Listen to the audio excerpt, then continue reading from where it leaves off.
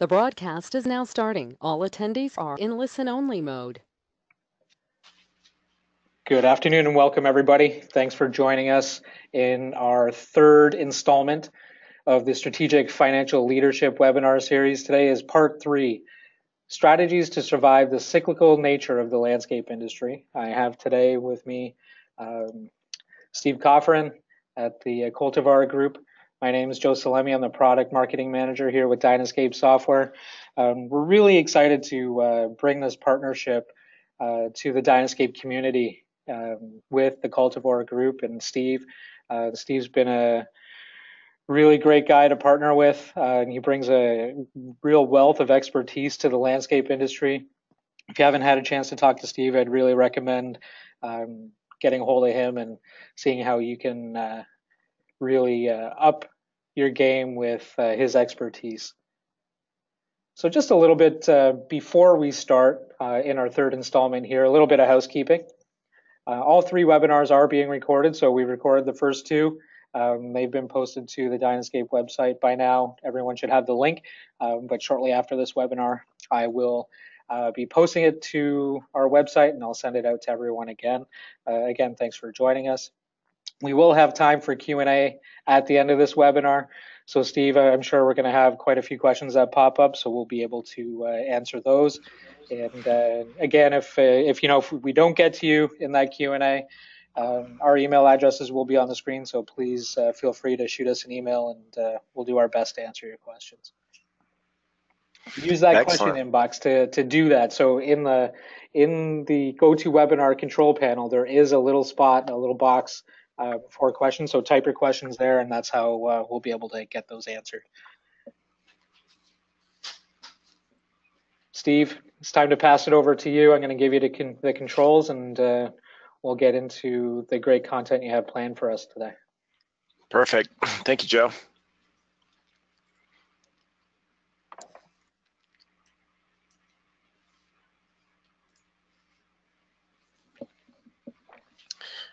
All right, can you see my screen there? Yeah, I can see it live. Here we go.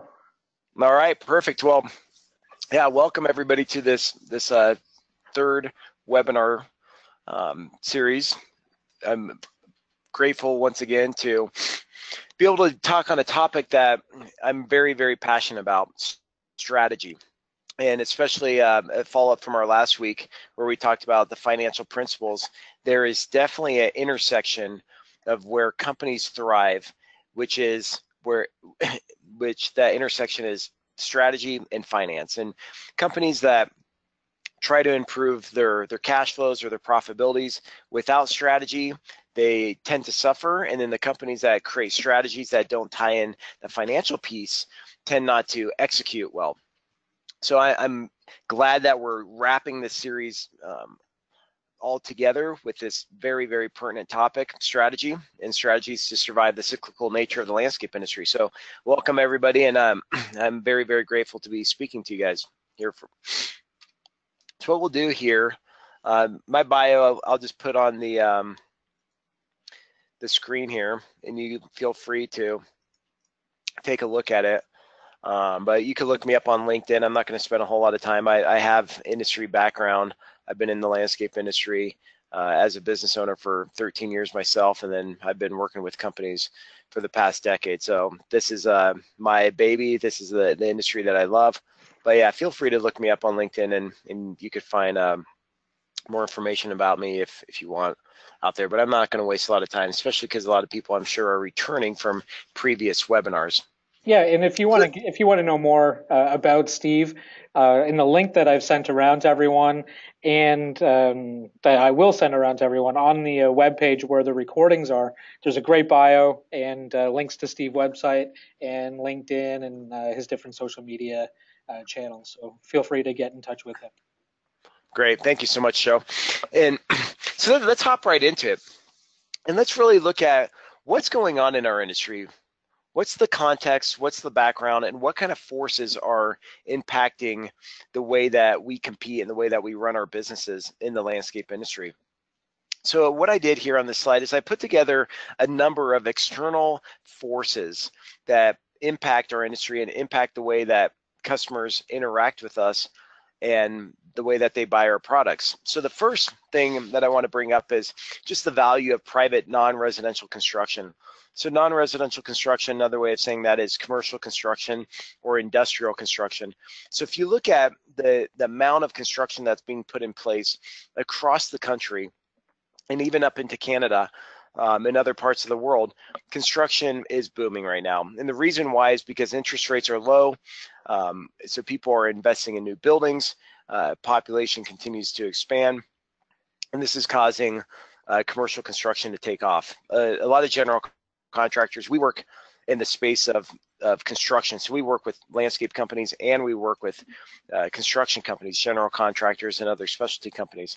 But all the general contractors that we are working with, they're experiencing record-breaking backlogs and tremendous growth when it comes to overall growth in the commercial realm of things.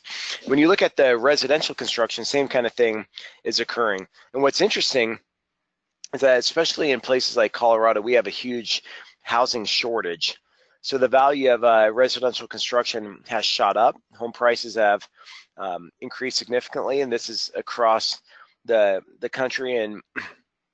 And what this is causing is that a lot of homeowners, they are now experiencing a tremendous growth in their equity of their home, and this is causing them to do a lot of refinancing and pulling that equity out of their home to do projects such as landscaping, landscape construction, doing design build work, and other renovations throughout the house. So the reason why I bring this up is because it's important to understand these external forces and what's driving consumer demand.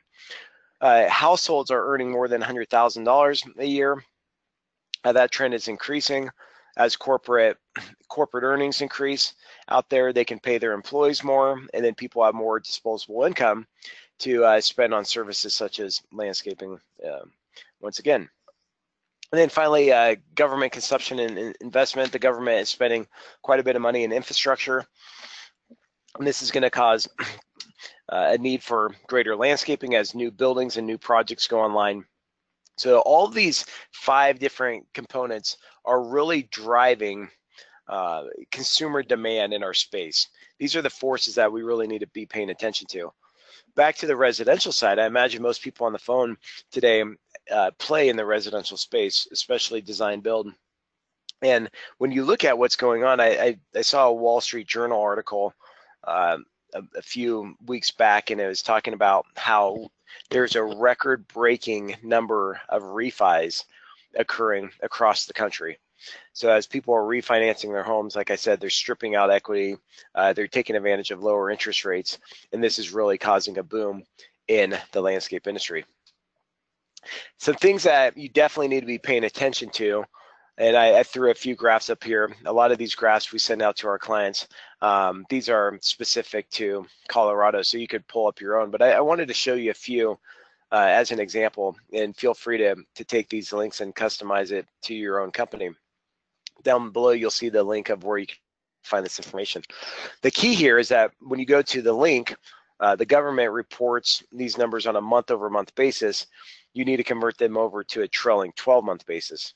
So when you see up above where it says building permits trailing TTM, that stands for trailing 12 months. And what this means is that each green bar represents 1 year of data. So if you look to the far left, September 2006, you'll notice that there are close to 20,000 permits that were pulled from October 2005 through September 2006. So each bar represents 1 year of building permits pulled. When you look at it on a trailing 12-month basis, it eliminates seasonality, and it gives you a better understanding of what's really trending. And this is what I talked about last week in the financial management webinar, is about looking at things on a trailing 12-month basis. So here, if you're looking at building permits, which is a leading indicator, if you think about building permits, whether it's residential or commercial, builders are pulling these permits far in advance. They finally break ground, they build the job, and then at the end we come in with landscaping. This is definitely a leading indicator that you can use to be more predictive in your company and more strategic. But what's fascinating is Back in 2006, in September, you notice number of building permits started to decline very, very sharply. Well, rewind back to 2006 where I was. I had my design build company, and we were having a record-breaking year. I mean, people were spending 300 grand on their landscape like it was no big deal. They were burning money it's going out of style.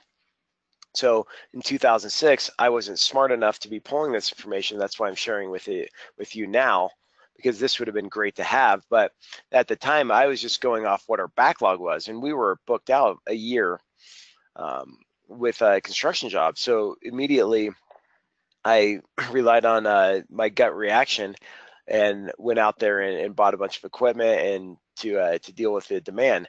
But in retrospect, if I would have looked at a chart like this, I would have seen very quickly that month over month over month over month, building permits were trending down, and to maybe practice a little bit more caution when it came to creating a strategic plan.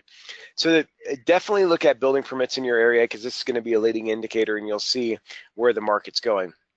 The other thing I'll point out on these graphs, like I mentioned last week, is any period of change that is 3 months in consecutive order is something to pay attention to. So if it's on a downturn, a decline month after month after month for 3 months, it's something to be very aware of and to start paying attention to.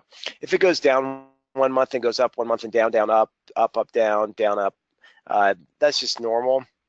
So not as much caution to be exercised, but definitely pay attention to the trends there if it's trending 3 months in one direction or the other. Some other external drivers, median home price. So this is for Colorado. You can see the median home price has shot up quite a bit. Another thing you want to be paying attention to is delinquency rates on real estate. For residential and commercial. So if loans start defaulting back, like you see on the left-hand side of the right chart in 2007, as those are shooting up, you know that landscaping is eventually going to be coming to an end, or consumer demand is going to definitely start to decrease. Home prices as well. This is for Colorado. This is the Schiller Index. You'll see this for your specific area. You could look this up. But you'll see, once again, the tremendous growth in home price. And this is all adjusted for inflation. Now, there's two things that I want you to get out of this. Number one, as home prices shoot up, people have more equity. They feel richer. They refinance their home. They take money out and they redo their landscaping or put that pool in or the outdoor kitchen or the water feature. And that's great, but there also reaches a point where if home prices climb too sharply, all of a sudden people aren't going to be able to afford homes, and it's going to be counteractive to the growth and actually be damaging to our industry. So something to definitely be aware of, and we are approaching that range for sure. 30-year mortgages, I always look at interest rates as well. So as interest rates increase on homes, people stop buying as expensive homes, and they stop spending as much money on landscaping as well. So as interest rates increase, bond prices typically fall, and so portfolios decrease. People feel less rich. They tend not to spend as much money on luxury items such as landscaping or hiring out landscape maintenance. The same thing with in the commercial space. As interest rates increase, the cost of construction increases, and people will maybe take less projects online, and maybe they'll spend less money on enhancements when it comes to maintaining their properties and assets. And then finally, unemployment rates. So you'll notice here with unemployment rates, it's actually you'll notice the climb is correlated, is inversely correlated with building permits. So as you noticed, building permits tanked, unemployment rises when building permits tank. So unemployment rates are a good indicator. As those start to rise, people are not going to have as much disposable income, once again, to be spending on their landscaping. So these are just a few external drivers to be paying attention to. But the idea here is that your company needs to develop these strategic tools to make better forecasts and to make better decisions. It's not enough to just create strategies through guessing. You have to have data behind it. And these few things that I showed you, there's many more, but the few things that I showed you will help you to be more predictive and more strategic in your business when setting strategy and for coming up with ideas for surviving the cyclical nature of our industry. Whether that is cyclical from a seasonality standpoint, from summer to winter, or whether it's cyclical from an economy standpoint, which is every 3 to 5 years on average, we hit a recession. So both of these scenarios can be handled by paying attention to external drivers. Okay, so let's get into the next section here. So what is strategy then, and why do companies need it? So I get a variety of responses when I ask companies what strategy is. So whenever I'm teaching in a conference, I'll ask companies, I'll say, so what is strategy anyways? And a lot of them look perplexed, or some of them come up with simple answers such as a plan or a roadmap. Those are some common responses. And that's true. In strategy, when it comes down to it, strategy is a plan to ward off competition. In other words, strategy is an antidote to competition. Strategy is what enables firms to earn higher than industry average profits. And we'll get into that here in a second. But the most basic definition of strategy is it's an antidote to competition. So what's the history on strategy? So how did strategy come about? Now, strategy's been around for centuries, right? If you go back to empires in antiquity, they had some sort of strategy to help them win battles and to help them win wars. And that carried on over time. And the same kind of thing happened in our country. And you look at when we were engaged in World War I and World War II, we were practicing a lot of different strategies to win on the battlefield. Well, then back in the 1960s, Michael Porter, who's a Harvard professor, and Bruce Henderson of the Boston Consulting Group, these were two intellectual giants who really started putting this framework together for corporate strategy. And what they realized is that the business environment was really lacking a framework for strategy. And what was going on and what happened for a number of decades is people would come out of wartime and they would take these things and these principles, these strategic principles that they learned during war, and they would apply them and teach them in business schools. And students would learn these things and they come out of business school and they apply them to their organization. That's why we see, the hierarchical structure of businesses with organization charts. The CEO is almost the general, and then it trickles down from there, very similar to how it's organized in military type situations. But Michael Porter and Bruce Henderson, they created the framework for strategy. And the framework that they created was a traditional strategy. So you see there in this chart, the light blue, you'll notice that it's coming online in the late 50s, early 60s.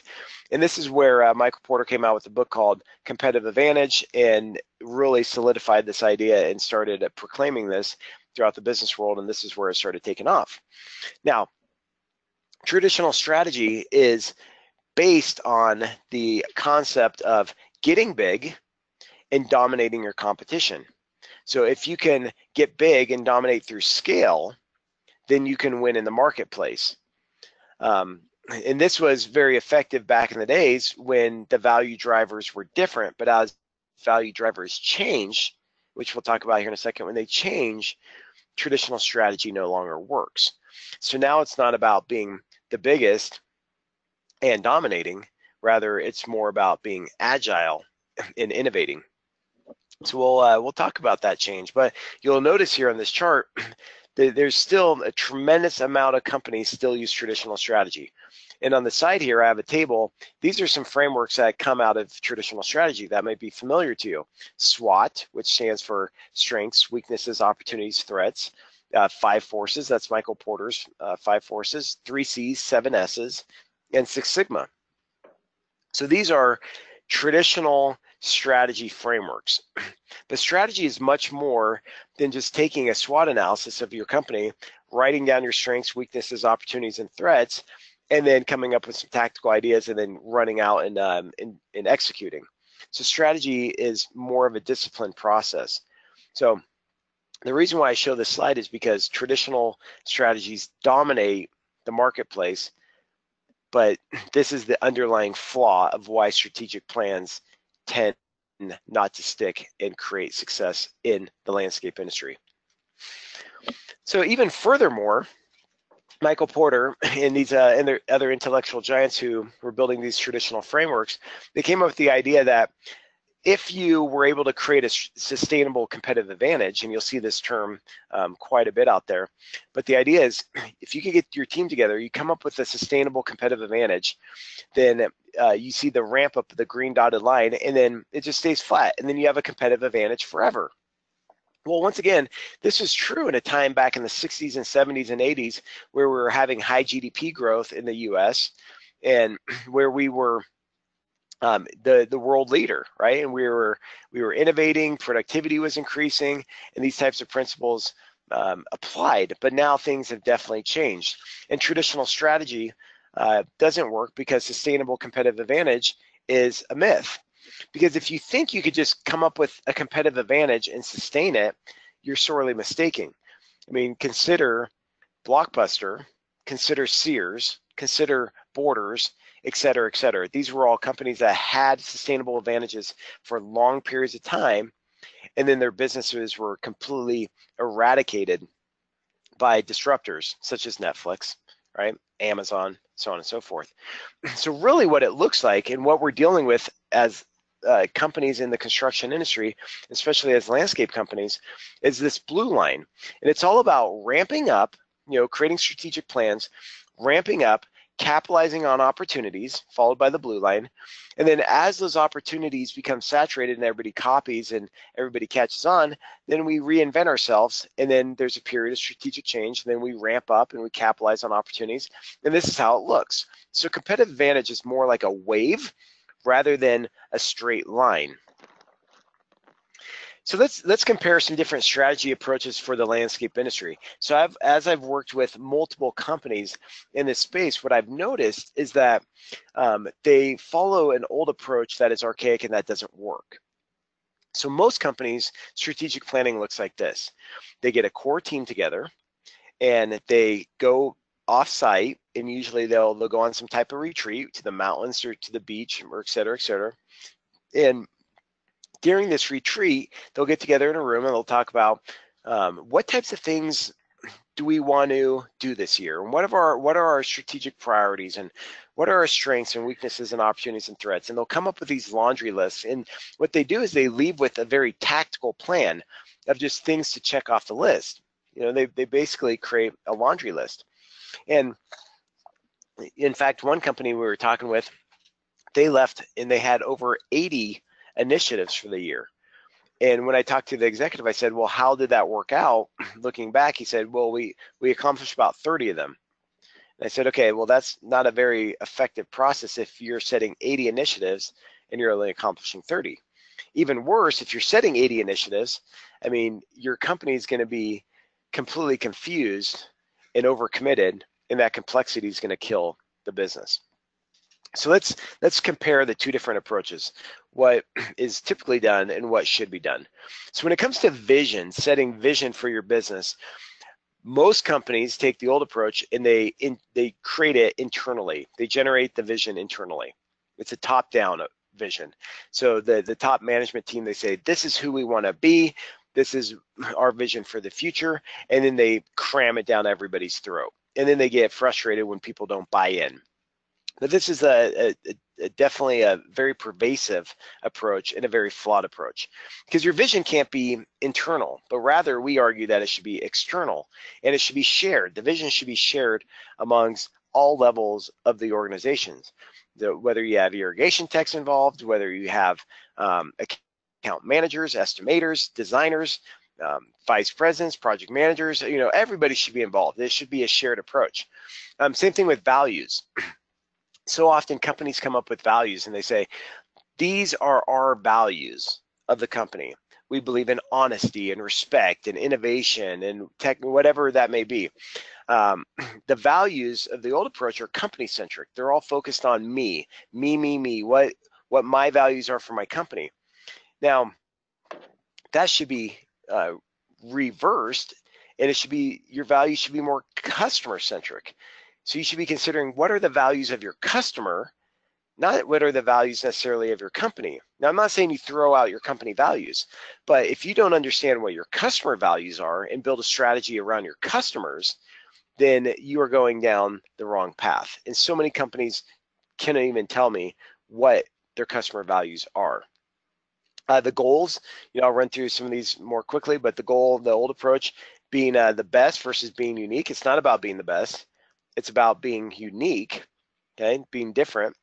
The strategy approach, classical versus classical is traditional versus being collaborative and adaptive. Those are two different approaches. Being big versus agile.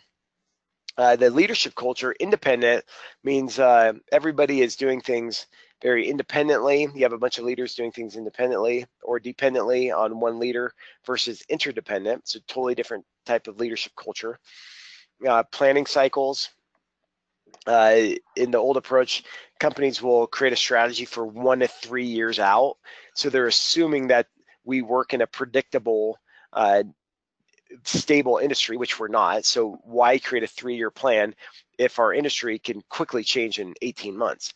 So we like companies to create short, monthly, iterative plans. And then managing relationships versus building relationships, and then goals. A lot of the goals are performance related versus learning related. So it's a fundamental shift. This table is a fundamental shift in the industry of where landscape companies need to go in order to create strategies to survive the cyclical nature. I mean, you can't be straddling the old approach and new approach. You have to choose which side you're going to be on. And if you're on the old approach, I'll tell you, it's not going to work. And I'll explain why here in the next slide. But you can't expect to solve new problems with old frameworks. And the reason why is because we have to shift our strategies based on the value drivers that have shifted. So if you look at the old economy, that world I talked about, the traditional strategy applies to the 1960s, 70s, 80s, and so on and so forth. The old success drivers were really about physical assets and financial capital. So companies that had physical assets, they had more trenchers and mowers and skidsters and tractors and backhoes, all these different things, more physical assets. Those were the ones who could get bigger jobs. Okay. The financial capital, if they had more financial capital, they'd have the working capital to do these bigger jobs, right?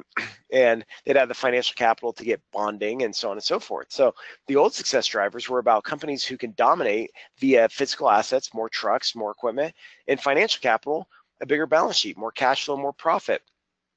But the new success drivers have shifted. Now, financial capital is more abundant, okay, with income taxes being almost at historical lows, interest rates being definitely at historical lows. You can see out there, we are awash in capital, okay? Companies are sitting on a tremendous amount of cash and they don't know what to do with it. So banks are starting to realize this and they're lending more and more. Interest rates, like I said, are low, so the cost of capital is really low. So when financial capital is more abundant and you could get access to physical assets because lending requirements are a lot lower, then no longer are those the value drivers. The new success drivers really depend on intellectual assets, so having the right people and building the right capabilities within them, and then the human capital, having the right people on your team who can actually go out and execute and do a great job when it comes to delivering customer experience strategy, or whether it comes down to delivering an operational strategy. Competitive advantage, so out of this stems competitive advantage. And if your strategy is working by measuring whether or not you have a competitive advantage. Now you may stop me and ask and say, well, how do I know if I have a competitive advantage? So last week we talked about profit and cash flow.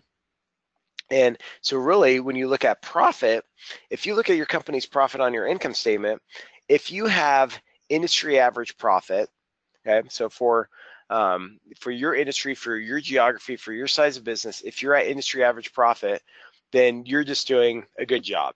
You're just following the industry. If you're above industry average profit, you have some type of competitive advantage. If you have below industry average profit, you do not have a competitive advantage. Even if you think you have a competitive advantage, you do not. So this is how you quickly tell. Now it's interesting because as I work with companies, I'll be talking with them and they'll say, you know, Steve, we're doing really well. Last year we were at a 2% profit, and this year we're at a 5% profit. And I think it's really because we have XYZ as a competitive advantage, and things are really, really good. I say, okay, that's great, but industry average profit for your segment is 7%. So you're below industry average profit. So even though you've improved profitability, which is great, you're still not capturing all the value that you could if you had the right strategy. So determining which strategy is most appropriate really comes down to determining where you're at it as a business. So there's not a one size fits all out of the box strategy approach that fits every single business. So when I work with companies, I always consider 4 different boxes. So companies that are in a growth stage, right? So maybe they're below that $1 million mark and they need to get to at least $1 million to have adequate scale. Or companies that have already surpassed that and they're looking to take it beyond the next level, go from 3 to 12 or go from 15 to 25 or whatever that is in revenue. So they may need a growth strategy which looks very, very different from an innovative strategy. Innovative strategy, I've worked with companies who are very well established. They've been around for 30 years, but their processes are so antiquated. And this is what I talked about in the first webinar with technology. You know, companies that rely on paper processes, companies that are using like Excel to do estimating, and they're not using a web-based program designed specifically for the landscape industry.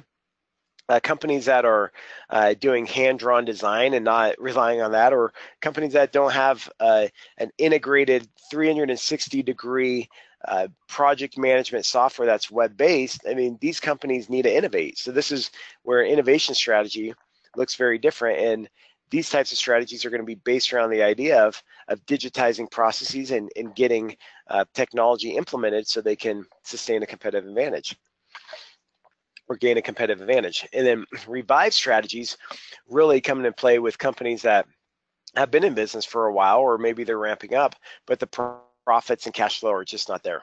So it's interesting.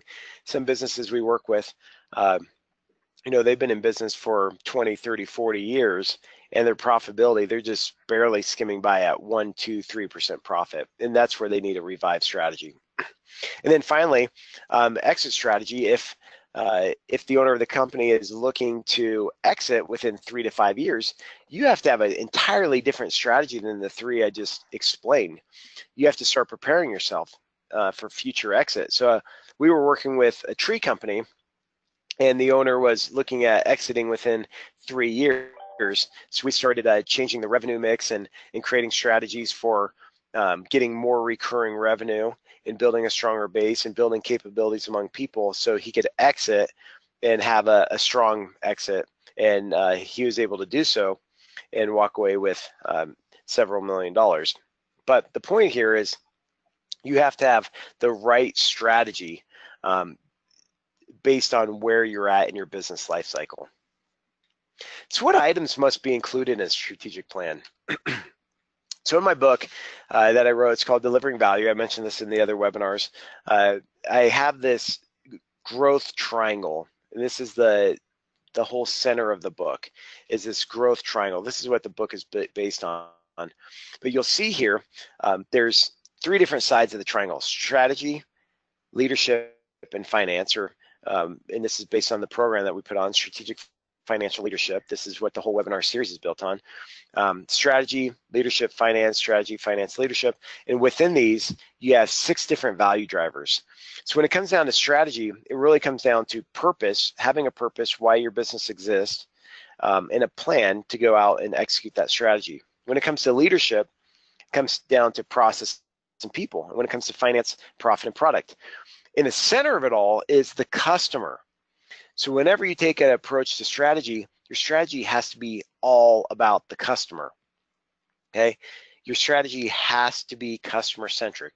It's not about what you want to do as a company, but it's what your customer wants and what you could do in order to create a great customer experience for them. That's why the customer is at the center of the triangle.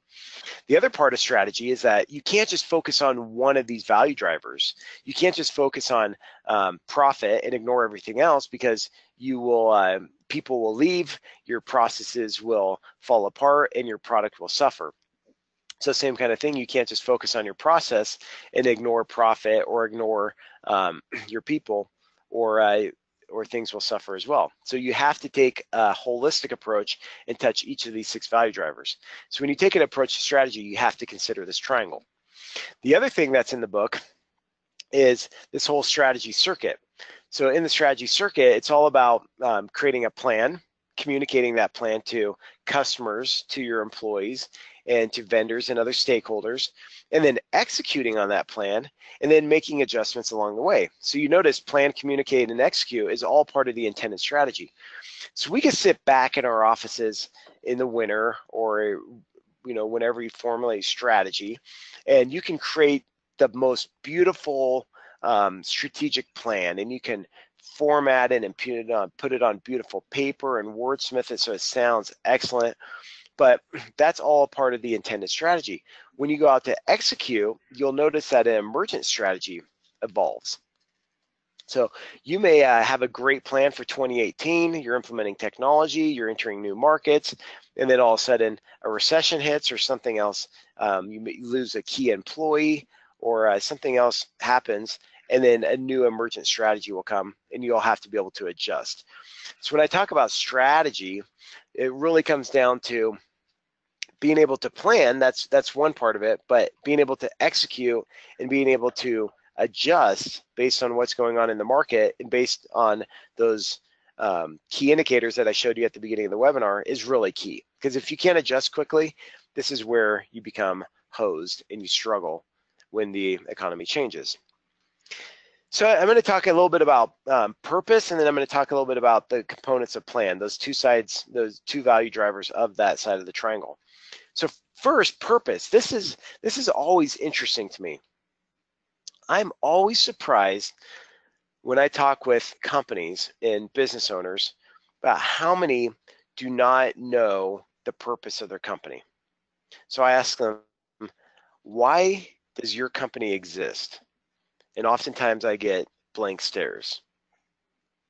So ask yourself this and think about this. Why does your company exist? Now, some people will say, my company exists because my company exists in order to generate a profit. And I say, yes, that's great, right? That's very noble of you to want to earn a profit, and I think that's absolutely critical. However, that's not the purpose of the business. Profit is a vehicle to accomplish your purpose. That's all it is. Profit's a vehicle to accomplish your purpose. So your purpose has to be more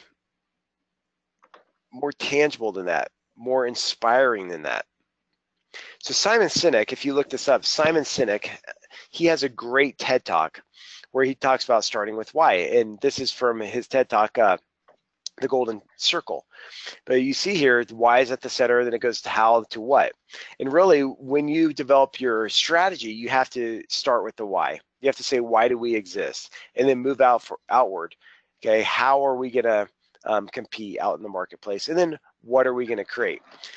In the video, he does a great job explaining this, the difference between companies like Dell Computer, or HP, who starts with what? We're going to create computers. How are we going to win? We're going to vertically integrate. We're going to sell directly to consumers. And why? And the why is to maximize shareholder value. Versus Apple, who starts from the center and moves outward. And they say, why do we exist? Because we want to transform the way people interact with technology. We want to enrich lives. That's why we exist. How are we going to do this? Through innovation, by beautiful design. And what are we going to do? We're just going to happen to create iPads and iPhones. And people really buy the why, they don't buy the what. I mean, how many people do you see driving around with Dell stickers or HP stickers on their car versus Apple? So people buy the why. So you have to have a compelling why, and you have to understand what your company's why is. So you can use this template here and fill in the box and really start to understand what is your company's why, and it has to be inspirational, and it has to be believable too. But this is how you're going to rally up the employees, and this is how you're going to keep employees around. It is by giving them a why that they can buy into and really share. When it comes to a plan, you have to have two things: where and how to compete. So let's talk about both. So where to compete really comes down to what geographies are you going to compete in, okay? What products and services are you going to offer? What channels are you going to go through? Are you going to be working directly with homeowners? You're going to be working with builders and architects and other industry partners? Are you going to be going after commercial markets or residential? Or are you going to be going after different segments of those markets, high-end or mass production or whatever segment you choose to compete in? But you really have to define where you're going to compete. And you really have to create boundaries around where you're going to compete. Because as your business grows, the last thing you want is to go off in all different types of directions. So I was working with a company, and they did not have where to compete solidified. And when they hired on a new business development person, that person was all over the place, bidding jobs out of state, bidding jobs in areas that they had no expertise in. So they created a lot of confusion throughout the company. So you really have to define where to compete. And this is really going to make about 80% of your success. And then how to compete really comes down to how are you going to win, right? And customer experience, and I talked about this in the first webinar, but customer experience in our industry and the experience that the customer has throughout the process, it is really what differentiates landscape companies. If customers have a great experience with you, you're going to have repeat business, employees are going to be happier, you're going to be able to charge higher prices, and it's going to be you're going to be able to create a competitive advantage. But the key is, when it comes to how to compete, you have to understand who your customers are and what they're really looking to do.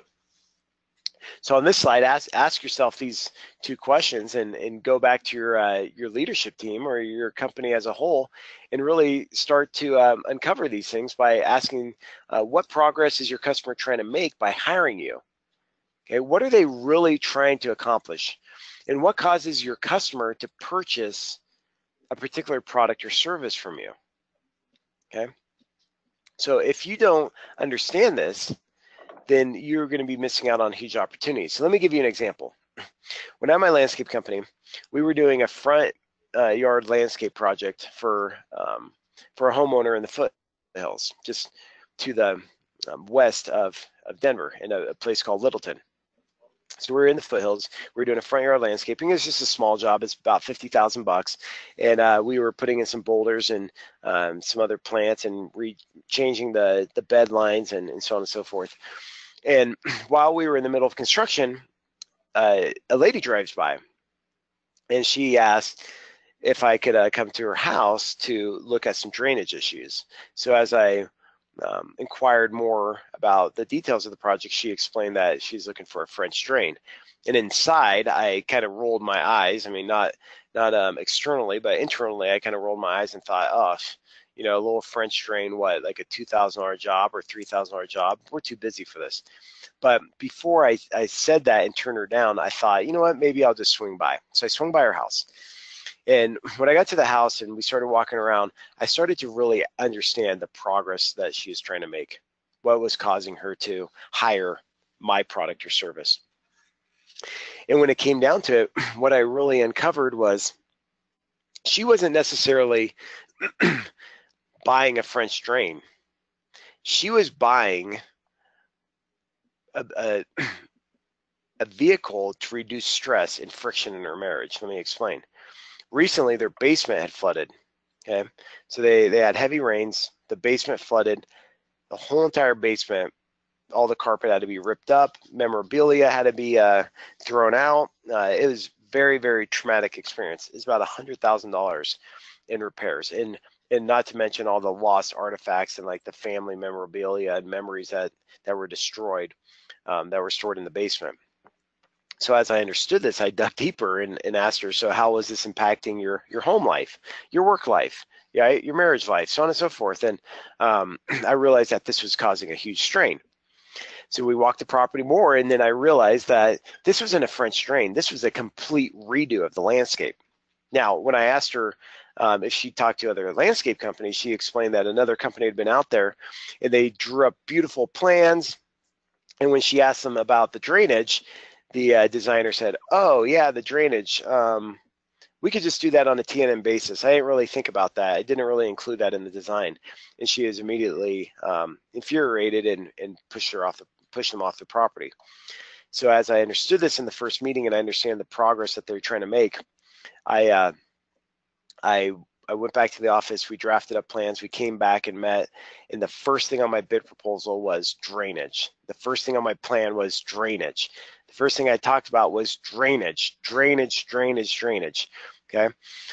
Then I went into the rest of the landscape and explained the water feature and the path that we're going to do and the lighting and so on and so forth. And what it ended up doing is it created tremendous trust with her because she understood the progress. She understood that I understood the progress she was trying to make. I understood her values. It ended up being over $200,000 for this front yard renovation. So this is just one example. If I would have just ignored the progress she was trying to make and looked at it on the surface level and said, "Hey, this is just a French drain," I would have missed out on a huge opportunity, a several $100,000 project. Steve, it might be a So hard question. Might be a hard question to answer, but how many landscape companies do you think miss the progress that a client's trying to make and leave that kind of money on the table? I think a tremendous amount, Joe. I think that's a great question. And I think the reason why is because we're taught so often in sales training books or sales training seminars or in schools or in other programs to just focus on the needs, right? So in this slide here, they go to the customer and they say, "What are your needs?" And the customer, they immediately spit out, "I need new landscaping." Okay, what do you want? What kind of elements do you want? Do you want a patio? Do you want an outdoor kitchen? Hurry up, we need to get through this because I got another appointment back to back, right? And they rush through this process and they leave with a list of needs, and then they try to design a landscape, and when they come back to present it, they are perplexed of why the customer doesn't buy into the design, why they're not passionate about the design. Yeah. Now, the reason why they're not passionate about the design is because it's missing the other two dimensions, the circumstances and other motivations. So let me explain this quickly here.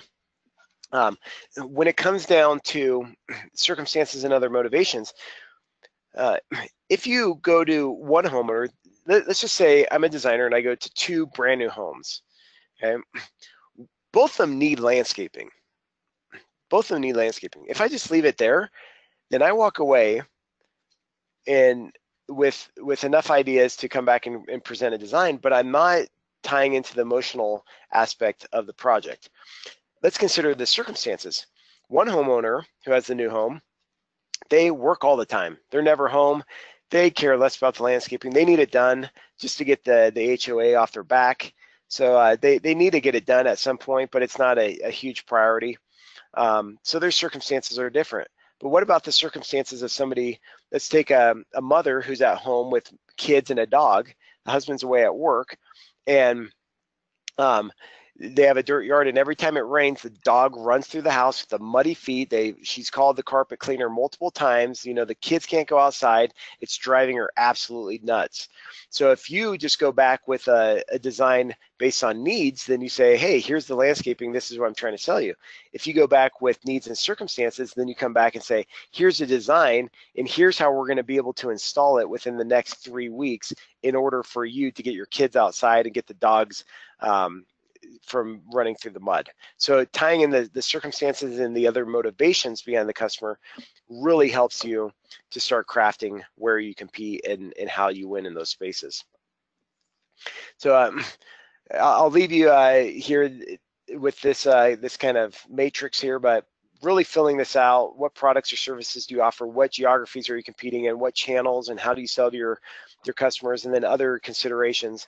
You know, going through your team and filling this out would be a good exercise. When it comes to how to compete, it really comes down to companies can compete either on low cost, which is the gray area, which is about 60% of companies compete on low cost, not low price, low cost. There's a difference. Differentiation, about 30% of companies compete on differentiation, and then 10% of companies compete on control of a network or key resource. So they may have a storefront among a thoroughfare, or they may have a nursery as part of their design build business, which is a control key resource, or they may have a patent on some type of technology. So those are more rare, but most companies compete in differentiation or low cost. The key is you can't compete in both areas. So you can't compete necessarily, you can't compete on differentiation, which is being unique and great customer experience and all these other things, at the same time being low cost. You kind of have to choose one or the other. And this is where companies fail because it's hard to make the trade-offs. I mean, that's why Walmart, you go in there, it's hard to find help. The stores are just really basic, really cheap linoleum flooring. It's because they are competing on low cost, which allows them to offer low prices.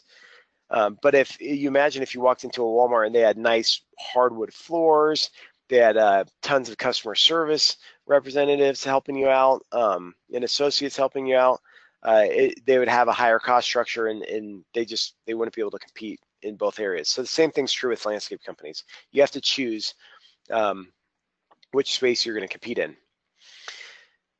And then here, you have to start looking at your business and understanding what are the standard elements of your business and what are the unique elements. And what I mean by the standard elements, these are just standard processes or resources or capabilities that you have.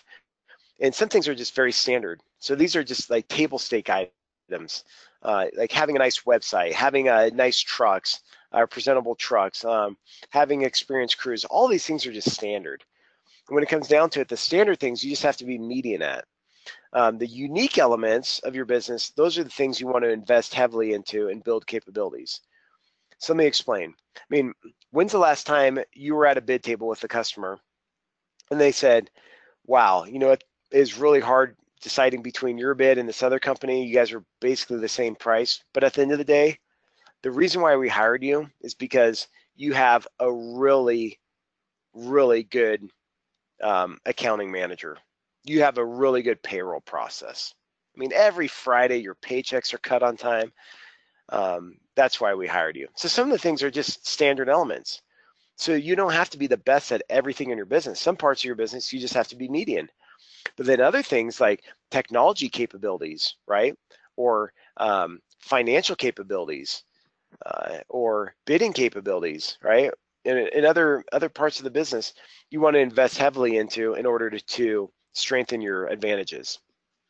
And that goes back to that first webinar. If you haven't seen that, I'd highly recommend go back to that first webinar. I talk a lot about this there. But if you're relying on paper processes, if you don't have a web-based integrated software in your business at this time, you're really behind the eight ball. And these are unique elements where you need to invest in. So I threw this slide in here. This is kind of an interesting spot, but I threw this slide in because I want to discuss how and when to secure financial capital. Because from a cyclical nature, like how to survive the cyclical nature of our business, oftentimes companies ask me about how do they survive during the off season in the winter. And what I'll say here is it really comes down to assets equal liabilities plus equity. That's the accounting equation. But this is just for your reference. The best time to secure financing in order to be able to actually execute on your strategic plan is when things are going well. So if you have good profits right now, if your business is healthy and strong, and we're in a good economy right now, now's the time to go secure those lines of credit, even if you don't need the line of credit right now, because the worst time to secure the line of credit is when you actually need it. So when you're desperate for it, the banks are going to not give you favorable terms or even reject you. So definitely have the financing in place to allow you to execute on your strategy. And here's just some bank requirements. You can look here and that'll help guide you. So the whole idea here, like I said, is you have to have a holistic approach to strategy to deliver value. You have to reach all those the 6 value drivers in your strategy. So what are some things that you should monitor to make sure you're on track? I'm going to go through these pretty quickly, but you could go back through the slides. You can reach out for more information if you want to follow up. But I'm going to just run through a few things. These are not exhaustive, but these are just a few things to get you thinking. So first, market trends. So on this slide, this is a recap of what I showed at the beginning of the presentation. Definitely be paying attention to market trends every single month. Make this part of your strategy and your strategy review process. In the green box, I give some examples. Definitely check those out. Number 2, marketing, okay? Make sure you're monitoring your marketing and understanding your ROI, okay? So there's like Google Analytics. Make sure your website is tied into Google Analytics so you can be monitoring trends. Look at this other box over here. Look at your return on investment, customer acquisition costs, so on and so forth. But monitor your marketing efforts. Are your marketing efforts successful, and are they related to your strategy? So you need to be able to measure that. The third thing is customer types. So really understanding who your customers are and how satisfied are they with your overall customer experience. And there's different tools like Net Promoter Score, which is a simple tool. It does have some faults, but it's a simple tool to use. But really interviewing customers, collecting as much data about your customers that you can to understand who they are and what they value. Cash flow. Cash flow is huge. Make sure that you're forecasting out your projected revenues and your costs, and you're monitoring cash flow. There's a difference between profit and cash flow. This is what I talked about last week in the financial webinar. But you look here in this example, in July, the company had, in this example, the company had $82,000 in profit, but they had negative $124,000 in cash flow. And this is so common. So you have to have some type of forecast on both profit and cash flow, because you could be profitable, but not have the cash flow. And that's what we talked about. But here's some examples of things to measure. Number 5, look at profit per type. So whether that's per segment, whether you're in different segments such as commercial maintenance, commercial construction, residential, design build, so on and so forth, but know which lines of business achieve higher profits and which ones to pursue and not to pursue. And then look at job performance. So I talked about profit erosion last time, or in the first webinar.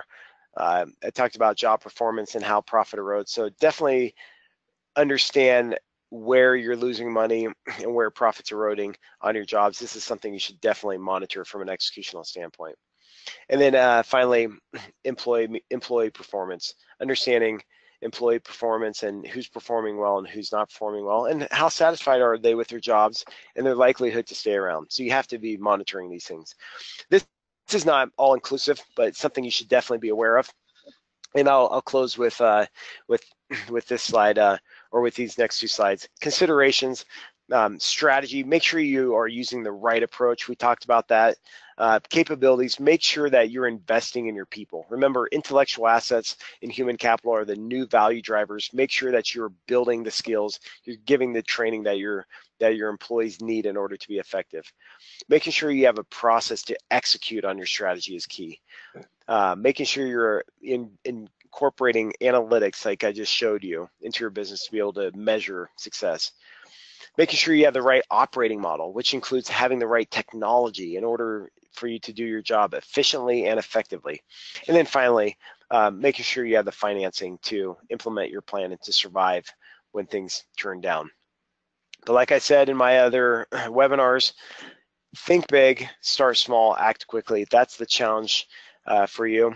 And then also remember that the Strategic Financial Leadership Academy is one academy that we offer to companies in the landscape space to help you develop these tools. This is just, a great primer to get a seed planted in your head, but there are other resources out there to help you be more effective and to be more strategically minded. And with that, I will close, but I'll open it up to a Q&A. But before I do so, on the left there, you'll see my name. You'll see my My contact information, like Joe said, it'll be on the website. Connect with me on LinkedIn. Connect with me. Connect with Joe. We're here to help you guys. We are passionate about this stuff. We love this kind of stuff.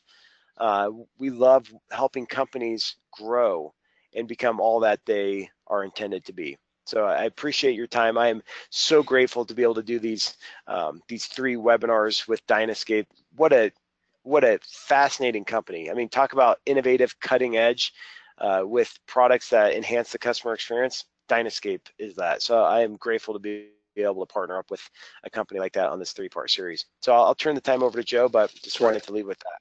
Thanks so much, Steve. And you know what? I think we share a why in what we do. You referenced Simon Sinek's TED Talk, and his book, Start With Why, goes into a whole bunch of case studies. But I think we share a why in that we want to enhance what landscape business owners are doing and their profitability and productivity. And so I really think we share that why. So I really appreciate those kind words, and I'm a really big fan of the whole start with why and understanding, why companies exist and why they do things more than just to make money. But we do have some questions, and one of the questions leads back to near the beginning of the webinar. You talked about, just looking at your backlog isn't a good indicator of the strength of your business. If you've got a backlog that goes into next spring, let's say, you're booked out. A lot of the clients that I talk to, or even prospects that are looking at investing in a business solution to run their business, they say, hey, look, I've got a bunch of work. It's not like we don't have anything going on. We've got a lot of work. We're booked into next spring or next fall. So things look really good. But you mentioned that that's not always the best indicator. How do you talk to business owners like that are in that mindset? Well, we're booked out with all this work, but how do you talk to them about, having great cash flow so that they can actually get to that point where they're executing on that backlog rather than having to worry about one job to the next? And that's definitely a great point, and that's the problem that I see is apathy with that. Exactly what you're talking about, Joe. Is companies have tremendous amount of backlog, the economy is going strong, and they say, why do I need to innovate? Why do I need to adopt technology? Why do I need to invest in strategy or improve the financial performance of my firm? We're good. Everything's good and smooth sailing. And what I say to them is, you may have tremendous backlog, but number one, you don't know, is that backlog profitable, and is it going to provide the cash flow that you need to survive? Because as you start to do these projects, if one customer doesn't pay you, you're in a very tough situation. But number two, a lot of things can change with that backlog. I mean, you could have crews quit, you could have employees recruited by other firms, which is happening all over the place with the labor shortage. And the third thing is just back to that complacency thing. You cannot be complacent. Even if you have backlog and things are all fine and well, you have to be constantly reinventing yourself. Otherwise, you're going to be left behind. So yeah, great question, Joe. Cool, thanks. And one of the other things you're talking about is when you're building a strategic plan, sometimes you may have the right people in your organization, and collaboration seems to be one of the crucial elements into the new approach of building a strategic plan. But how do you get those people in your organization that may not share the same vision to be as collaborative in developing that strategic plan so that everybody's on the same page and executing with excellence as you get into that stage? Yeah, and that's a great point. So I've worked with companies that have several hundred people down to companies that have, just a few people. And I think the key is to get everybody to buy in, is to start creating a culture of action. So I think the biggest thing that destroys morale and what causes people not to buy in is because they say, oh, here's another flavor of the day, the flavor of the month. Here comes another strategic plan or initiative. And, we're just another thing that is going to be on our plate and we're not going to actually execute on or incorporate, or just another thing we're going to talk about. I think to get everybody bought in comes down to starting to execute and starting to make change. Because when you start making decisions and you start acting, then employees say, oh, okay, yeah, we are moving, right? The train is moving and I want to get on board. So that's definitely key. And it's also, but it comes back to that why, like you said, Joe. You have to have a compelling why, because now employees, they have a lot of options. They could go to a lot of different companies. They can go to different industries because there's such a big labor shortage. So you have to be able to attract employees by giving them a good reason to want to work at your firm and a good reason to execute the strategy. So that's Absolutely. there. Great. And you had mentioned in one of your slides to look at industry averages. Um, I get asked all the time, where should I look to find industry benchmarks? How do I know what I'm doing? Where do I fall against, where, my peers are doing with businesses in either similar trade areas or even in other states or, north of the border in Canada? Um, where's a good reference point for people to go look for benchmarks like that? Yeah, great question. So, yeah, we get that all the time as well. So the thing is, you can't just Google it, unfortunately, and find it, because people make money off these benchmarks. Now, we don't have we don't provide like Cultivar's benchmark subscription or anything. We subscribe to multiple benchmarks, and we have our own benchmarks by working with a bunch of different companies. But there are subscription-based services out there. Like one, for example, is BizMiner. I'm not sure how much that is per year, but you could pay. Sometimes there's several $1,000s a year, so sometimes it doesn't make sense. But there are subscriptions out there. Sometimes organizations will come out with some different benchmarks, like Planet and like local chapters, landscape chapters, that you could look into to get those numbers. But a lot of them, they're paid subscriptions. But I think the key is to make sure that you get relevant benchmarks, because you don't want to get an average of landscape profitability from California all the way to Boston, and every company in between, from $200,000 in revenue to 20 million in revenue, and getting an average profitability on that. So it has to be really specific to your area. So you can reach out to me if you have more questions on that, and I could provide you some tips on how to get those benchmarks. Great. Thanks, Steve. Really appreciate it. Those are the questions we have for now. There's a couple other that popped up, but our time looks like it's running out.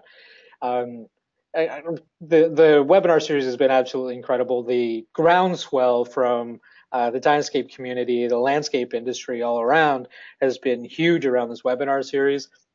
We've touched a lot of people. I know that there's a lot of business owners that have really got a lot out of the content that's been put together for this webinar series. Steve, it's absolutely been incredible.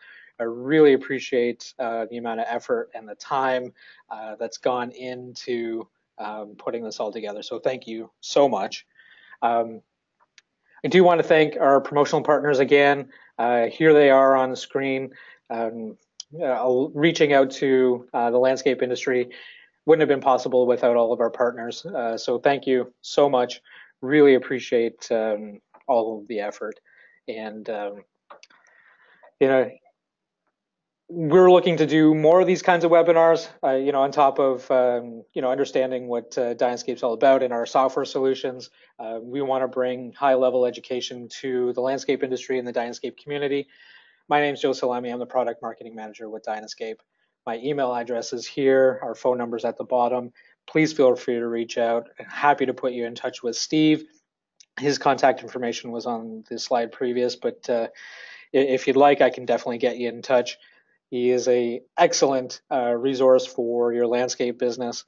If you're looking for a fully integrated solution for software, your design, your estimating, production, maintenance, management, get in touch with us. We'll help you out. Steve, thanks again. It's been a pleasure. Looking forward to doing this again. Great. Thank you, Joe, and thank you, everyone. Take care.